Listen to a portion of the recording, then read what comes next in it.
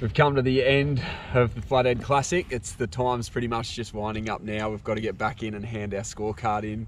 We've filled the scorecard up a lot better today than the last 2 days. We finally sort of worked out a couple of little things that were in our favour. We had the tide pushing into a mangrove bank and a drop off, and that got the job done. But what I wanted to do was go through some of the gear that we've used that's really helped us for our week we've been out here chasing these flathead.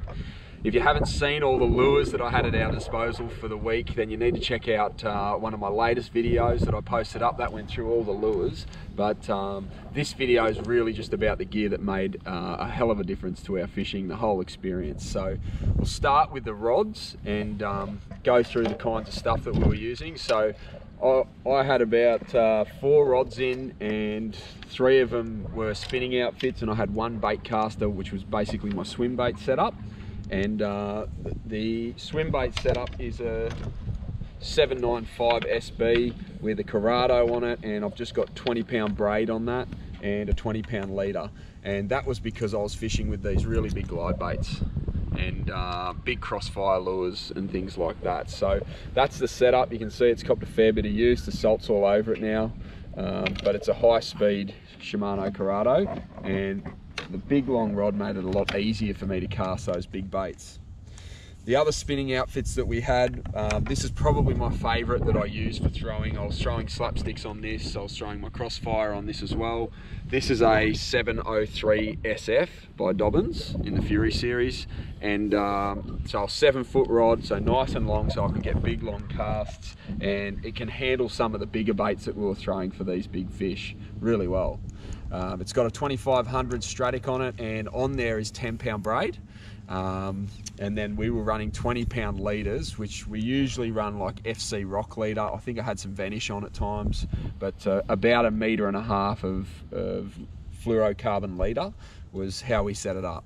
And it's heavy leader because we're fishing for these really big flathead, and that was our target for the whole comp really. But today it worked, and we had the stinging treble with the 20-pound stinging attachment that got chewed through twice with the big fish that we pulled in. So you can't really go too much lighter than that, I reckon, if you're fishing for these really big fish and hoping to get away with it in a comp. I reckon 20 pounds the way to go, maybe 16.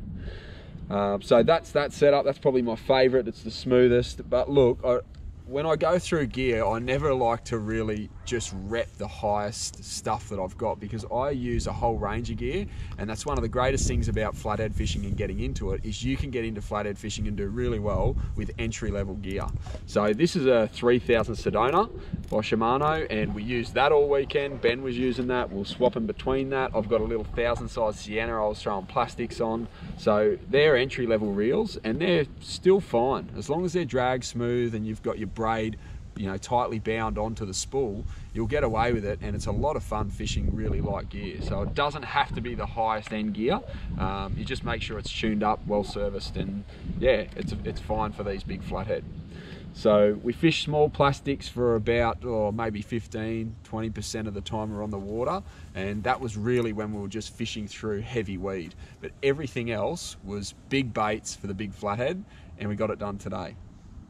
Some of the other gear, obviously like the iPilot Minn Kota, basically everyone that was out here casting and even trolling is running a bow mounted electric motor, and that just makes a huge difference for our casting. So the iPilot, that I love the lanyard and the remote. Some people use the foot pedal, but we dance all around the boat when we're fighting fish, so to have it at my fingertips, it's probably the way to go for me. I think I went through the reels, so just little, you can go anything, 1000 to 2.5, 3000 size reels. We're casting all day, so having the reels that are lighter than, you know, you go up to 4000, it's a bit heavy. So little light reels are the way to go all day. And the water that we've been consuming to keep us going, staying hydrated is one of the big things for a 3-day comp. Big hot days, long hours in the sun. Ben got me onto this, and it's a real game changer for being able to go the distance and keep fishing and focused all day long.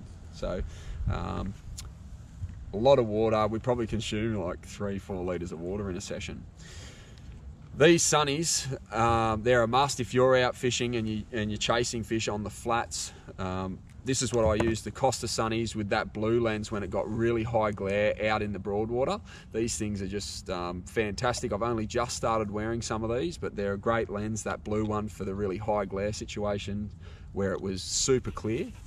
In and around the mangroves, I go for like a high transition lens or something a little bit different color, and these Maui Jims were great for that. So that's how I got around spotting fish. We saw some amazing action, like super visual stuff. Ben got a giant come up, grab his slapstick. We watched the whole thing play out, turned, then he set the hook because he watched it.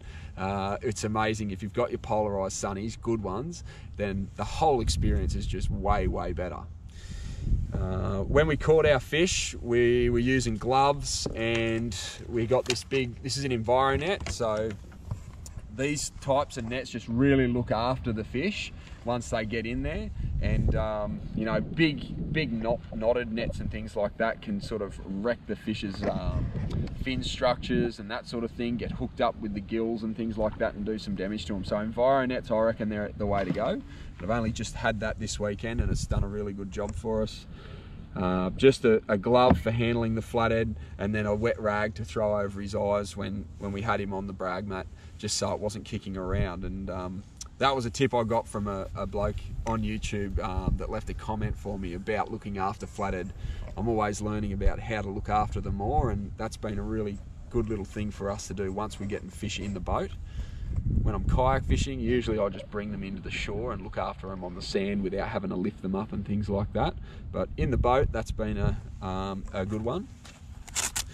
The broadwater, the winds got up. We fished in heavy wind conditions this week, and these little, just the reel covers and having t-shirts or rags and things to throw over the reels when we're traveling, because the salt spray just gets through everything on the broadwater. And when we're heading up further, it just got through everything. So having a reel cover is a really good idea when you're out on the water.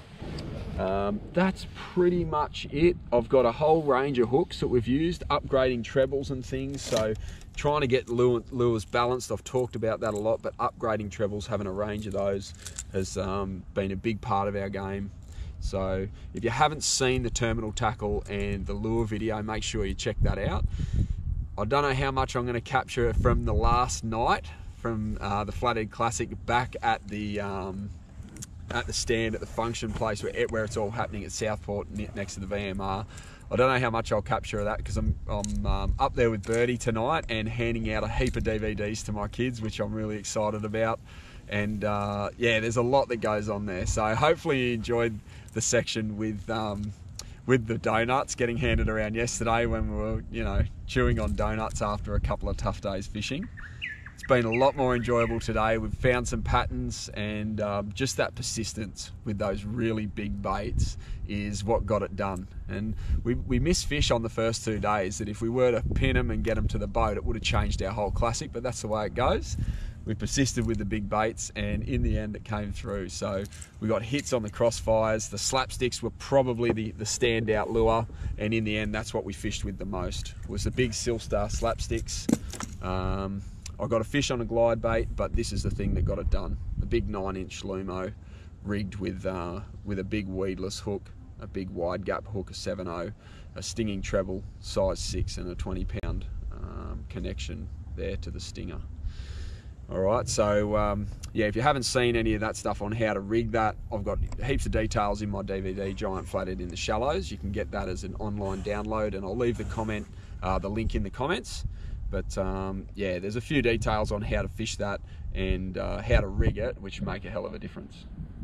All right, we'll leave it there. We'll wrap things up. I'll bring you a video in the next couple of days on what you get in your bag at the Flathead Classic, and I'll bring you that in the next day or so. All right, thanks for watching, and I'll see you in the next video.